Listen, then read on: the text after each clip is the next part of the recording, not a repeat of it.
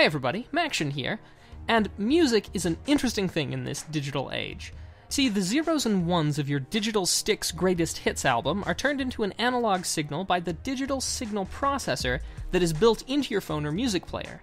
And that now analog signal is sent to your headphones, and the magnets and coils in your headphones turn that into the music you hear. Now, this is a process, and it has many points along the way, and a bottleneck at any of these points will hamper your sound quality. The best speakers in the world cannot improve a bad quality recording, and even good quality music sounds worse on cheap headphones. These examples are obvious and we've all experienced it, but what about if you have a high quality digital album, amazing headphones, and a meh digital signal processor? The end result will be a poorer quality than your investment would warrant. For basically all of us, cracking open our phones and upgrading the digital signal processor is out of the question. Last month at the International CES, I met with High Resolution Technologies. They presented an aftermarket digital signal processor dubbed dSp for use with your existing phones. It's about the size of my thumb and almost non-existently light, and it's designed to work with phones that run Android 4.4 or above. They recommend Android 5.0, and iOS devices above iOS 6. You plug it in via the micro USB or Lightning connector on the phone, and plug your headphones in turn into it.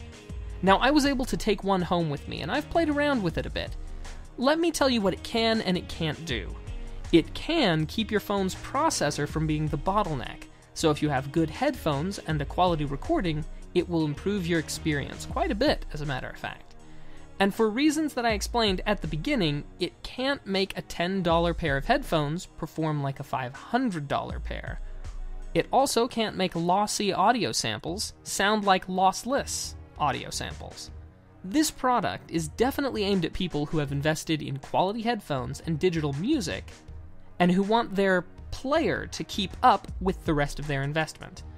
Now, the dSp is going to go on sale later this year, but if you want to pick one up early, they are selling pre-orders through their Kickstarter. I'll, of course, put a link in the description below.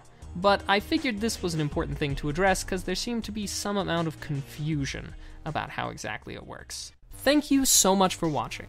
I hope that you've enjoyed, and if you have, a comment or a like goes a long way.